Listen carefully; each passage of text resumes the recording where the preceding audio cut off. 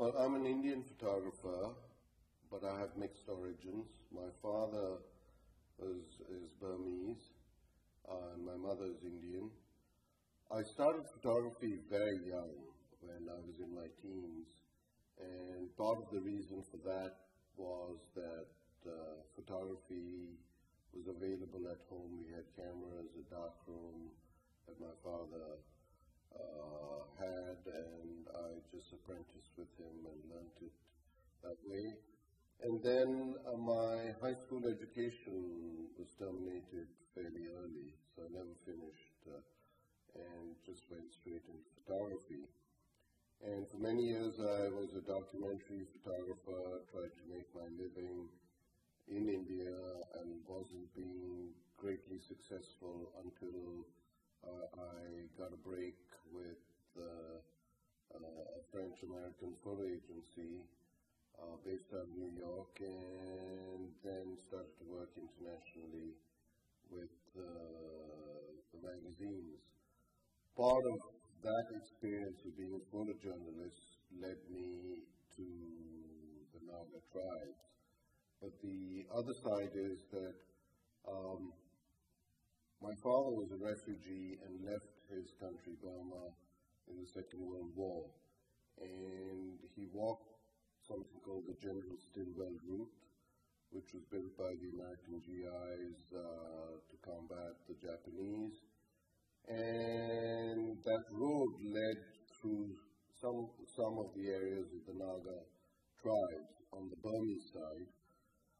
And the stories that he told me as a child, when I was a child, that, as the family was walking and they were exhausted and didn't have food to eat, these tribes were very, very kind and generous with food, shelter. And I guess,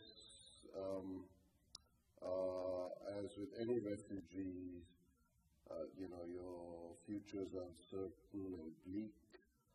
So these little moments, I think, can be very helpful and reassuring. So, it's these sort of details that have remained in my head. And in my late 20s, early 30s, as I became more and more successful, it was a way of being able to take a sabbatical for myself to explore those stories that I had heard. The Nagas are in a kind of limbo, the younger generation especially, because somewhere they're very westernized, but they don't know what their roots are. And I think they're at this very interesting point where the younger generation are now questioning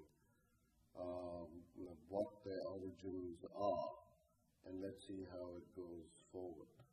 My first endeavor is to be able to try and capture in sort of a very classic visual anthropological manner some of the things that may get destroyed or just disappear. So that's what I went after. Now I still continue with the project, and what I want to do is a much more documentary approach to the modern families and the way they live and have adopted the Christian faith. Nagaland now is probably 98% Christian, and so are the other Naga tribes in Manipur and Arunachal. There are very, very few animals left, which are principally on the border areas. The downside is that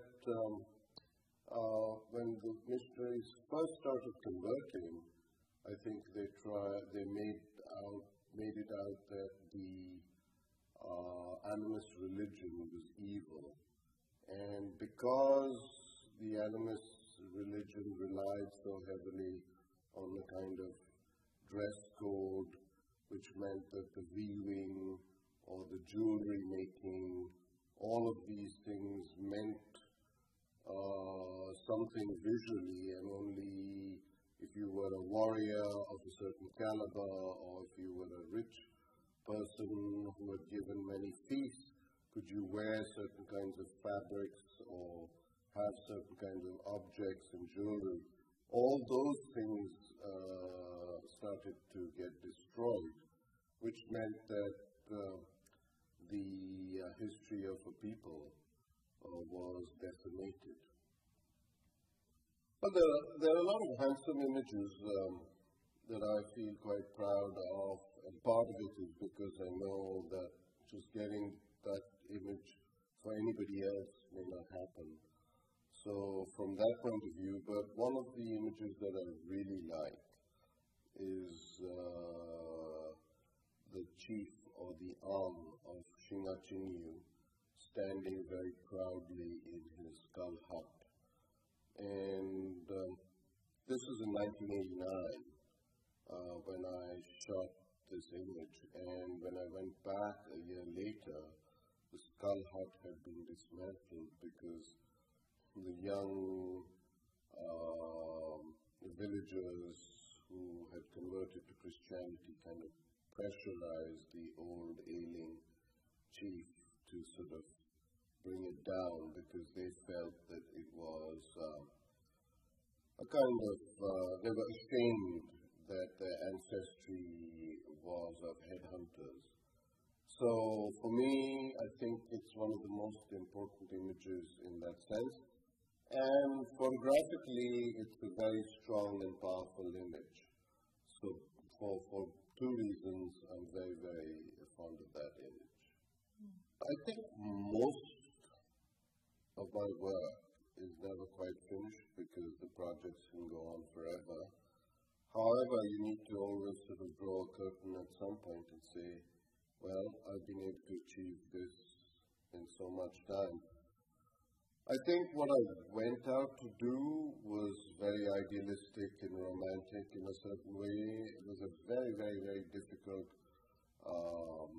terrain to work in, purely because of the insurgency. You had the underground armies and you had the government of India armies, and both didn't want a photographer or a journalist or anybody from the outside wandering through those areas, because they had their own kind of guerrilla warfare.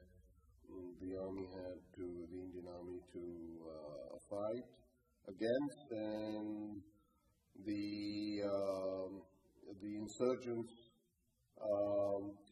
also didn't want to interact. So what would happen is if you arrived in a village, it was rare that you could spend a night over because the villagers would be very scared of having you there, partly because they would feel that if something happened to you in their village, then they would have trouble. The other thing is that there are roads that hit it, but from very great distances. So you have to sort of loop around for 2 days to get to another point, which by crow's flight may be just 10 kilometers away. So the hills are very deceptive, and the access to the hills are very, very sparsely cut roads.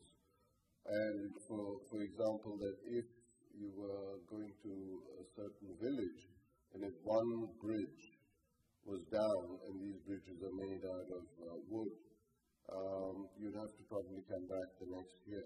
So, which meant that all your planning for that year would be finished. So the process is that you just get as much as you can, and